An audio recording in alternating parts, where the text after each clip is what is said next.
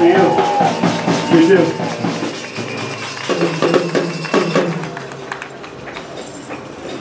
I'm going to be introducing Greg Horne. Give me a wave, Greg. You're on. Greg will make his way to the front. Thank you. Greg is from the Skeena Watershed Conservation Coalition. Greg's going to speak. He's awesome. I haven't met him yet, but I bet he's awesome because he's speaking at this rally. Give it up for Greg!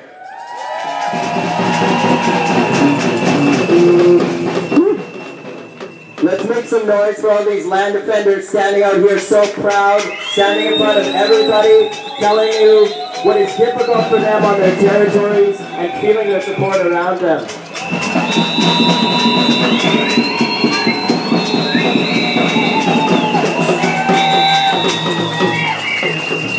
Thank you to the organizers and to the people of this land who acknowledged and welcomed the rest of us here. I've had the honor for the past 2 years of living up on Gitxsan territory and working with the chiefs of the House of Lukajiwitz of the Gitxsan Nation, who you heard from Richard Wright just a few moments ago. I won't talk long, but I work for an organization that's been working in the north trying to raise awareness and understanding around the LNG onslaught that our province is currently under. And this is a different beast than fighting the Enbridge pipeline. This is a different beast because it's way bigger. There are 20 pipelines now proposed for BC to carry fracked gas. If only 2 or 3 pipelines went ahead, we would have to double the amount of fracking taking place in Treaty 8 territory in the northeast of this province. Think what would happen if 10 of these pipelines went ahead. But the craziest thing of all is that it's likely that 0 or 1 or 2 pipelines would ever go ahead because the economics of LNG in the past 4 years have fallen apart, which means that Christy Clark and all the other politicians that are in this shiny building promoting LNG have fallen on their face. And they will not stand up and admit that their LNG dream is in fact an LNG nightmare because, for one reason, they made an election promise 4 years ago that they would deliver LNG. At that time, in Asia, LNG was 5 times the price that it is in North America. That's the only reason they want to sell gas to China, Japan, and Korea, because they could make a buck that they couldn't make by selling it to Alberta to get Alberta off of coal power. So they tell us this lie, that they want to sell it to China to get them off of coal power. It's a lie. They want to make profit. Space. Sorry, space. I'm popping out there. I'm sorry. Right now, LNG is worth no more in Asia than it is here.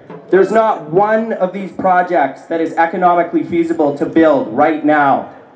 All of the proponents are backpedaling. They're saying, I don't know if we want to actually build these things. We can't make money. And yet, they're hosting an LNG conference to which the tickets are $1,800 to even go to that conference. How much money is being spent of taxpayer dollars and money that could be going to First Nations for other things that are needed in promoting a dream that will likely never happen?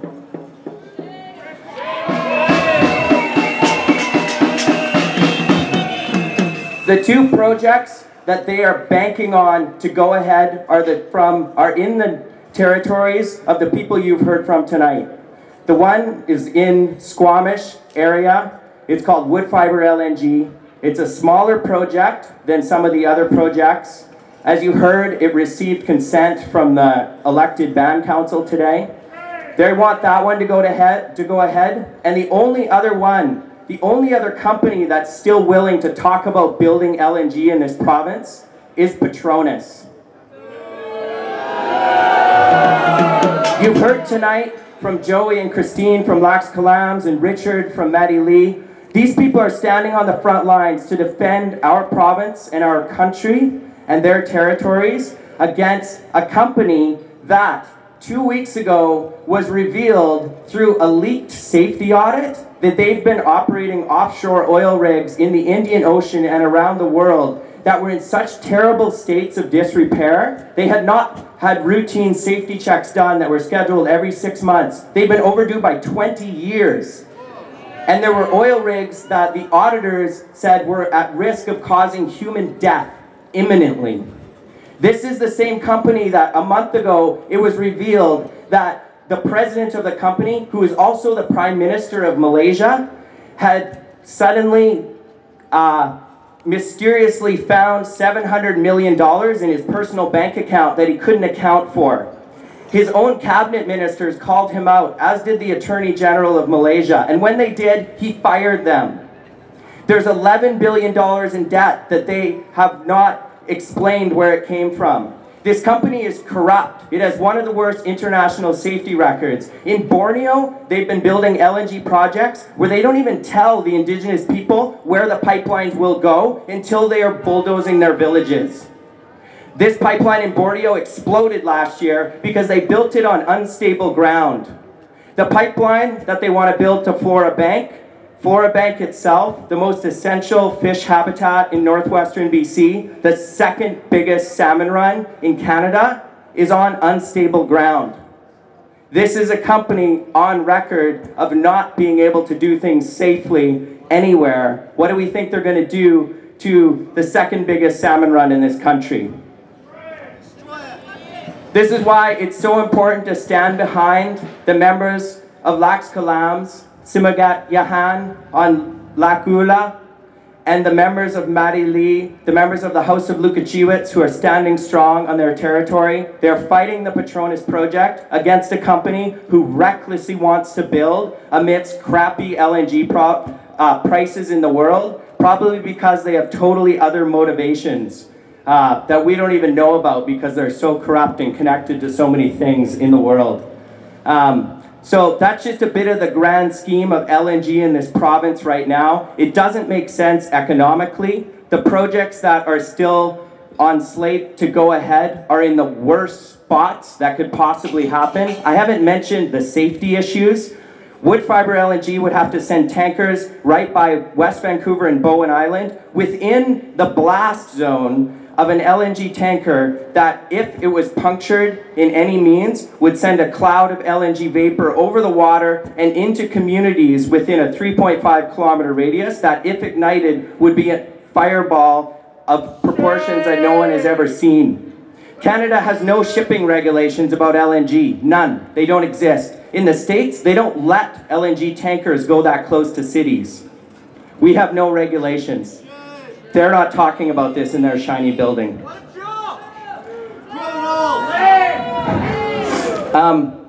That's all I want to say. So thanks for letting me speak to the organizers and to everybody that's come out here. I know that the message is getting in there in some ways. I've heard bits of that. They're shaking in their boots. They know that LNG is a big lie. I love this sign right here. It's a bunch of hot air. It's a bunch of gas. You need to talk to people about this LNG propaganda that we're still being fed 4 years later and tell them that it's crap.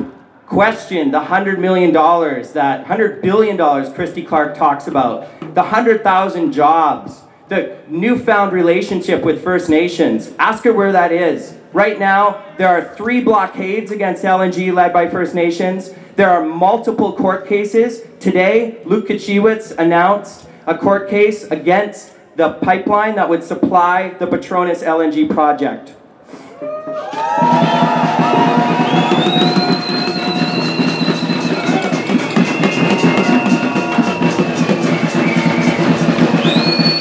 Through First Nations court cases and First Nations stopping these projects on the ground, these things will never happen. And it's with support from people all through this province for things other than the big shiny ones like Enbridge, to get your heads wrapped around, and the other people that aren't here, most importantly, their heads wrapped around what LNG actually is. It's through this movement that we'll actually stop this thing. I want to put a shout out at the end to a charity that's been helping Madi Lee raise funds to cover their court costs. That's Raven Trust. Madi Lee is currently still raising funds to cover the costs of fighting this pipeline in court. You can come talk to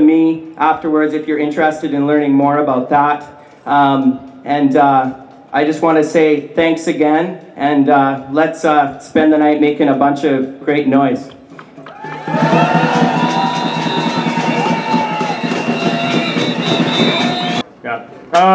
Harold Lavender is our next speaker.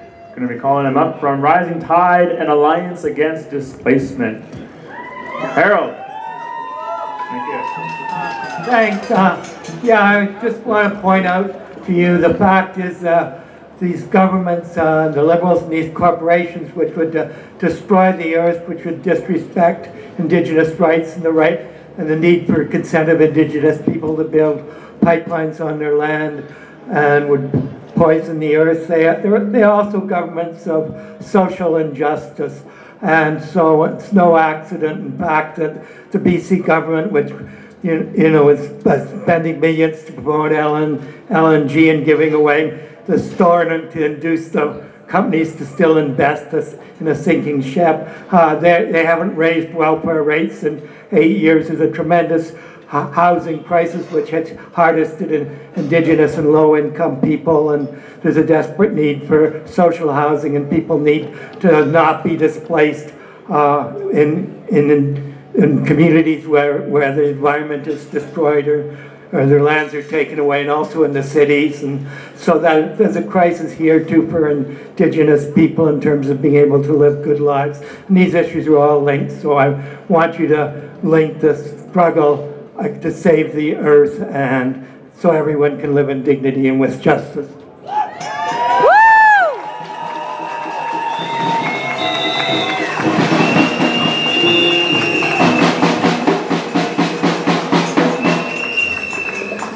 I want everybody, you're gonna join me in a chant.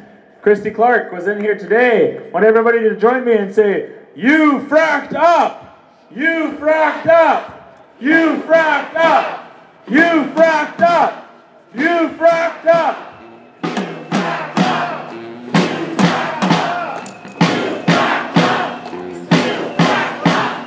You fracked up! You fracked up! Yeah! Make some noise, everybody!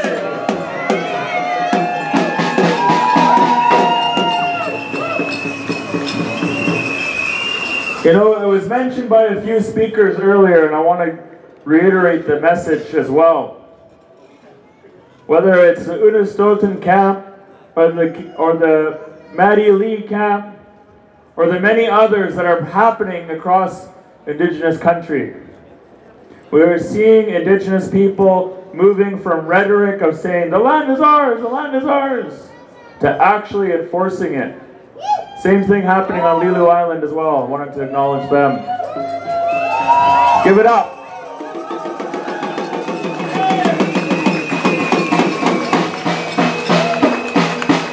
See, I have this belief about being sovereign.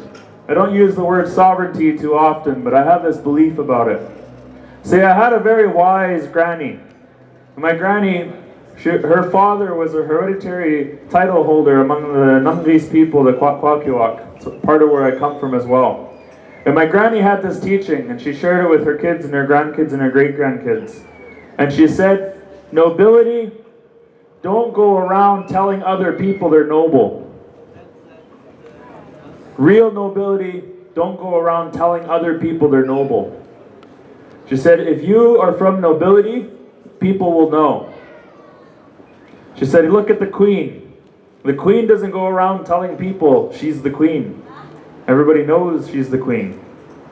And I feel the same way about sovereignty. You go around telling people you're sovereign. It's not the same thing if you're actually enforcing it on the ground. People will know you're sovereign because you can enforce it.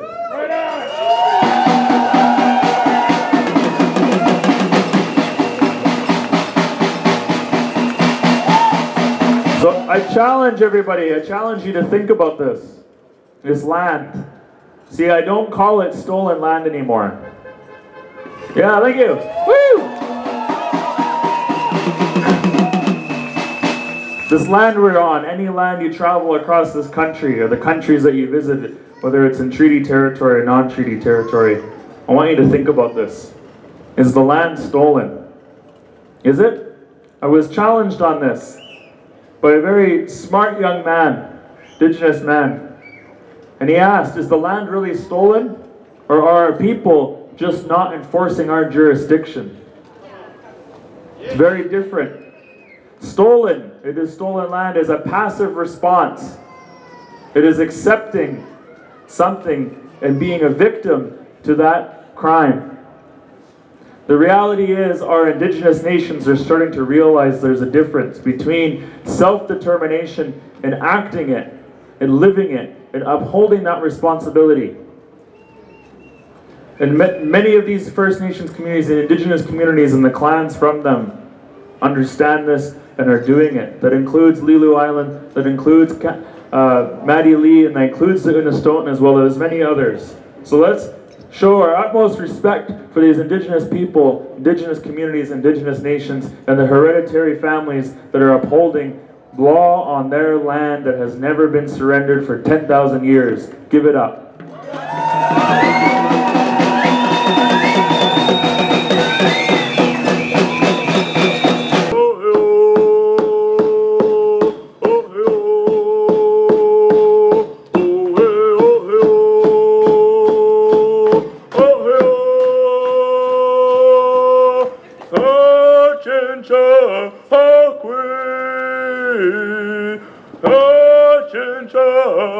Hakwe